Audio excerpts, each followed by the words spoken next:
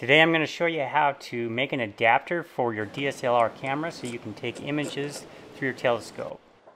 And today I'll be photographing the sun.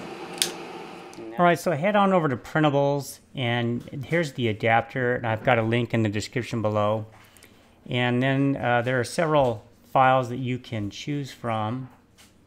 And the one I chose is this one right here, the shorter one, the 1.25-inch telescope adapter.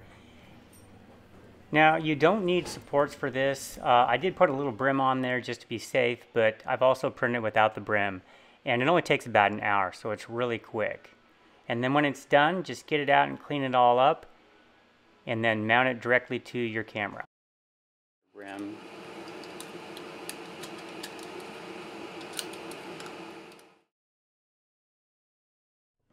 Okay, here are just a couple of notes on how to do this effectively. So we are going to be talking about prime focusing, and prime focusing means that we are taking out the eyepiece and the image will be focused directly onto the CCD. Now the next thing we want to do is we want to set our camera to manual.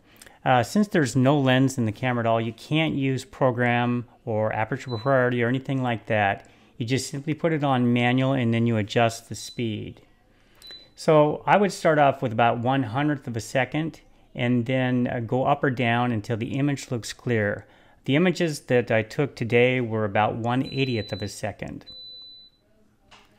Now to make it easier to focus, I would suggest using live view on the back of the camera for the sole reason that you can hit the plus button and zoom in digitally.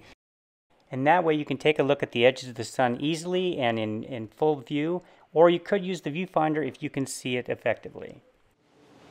Now make sure you have a high quality solar filter installed and it's installed correctly. Here I've made one, or you can buy one commercially. Okay.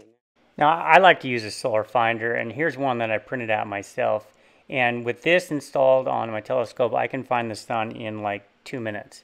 And it works the same way every time, and basically it's got 3 parts, and you're looking at the final image projection on the bottom, and that's how you calibrate your telescope. It's really easy. And there's a link on my site where you can print this out if you'd like. So now after you locate the image with the eyepiece, take the eyepiece out and carefully slip the camera in. To get it in focus, you'll have to bring this focus knob down just a smidge with the camera. To reduce vibrations, I would suggest using a remote shutter release like this one, or you could use a timer, but if you try and just press the button, you'll probably get a blurry image. So with just a few simple components, a good solar filter and this cheap adapter, you can view this in just a few minutes and get really good results.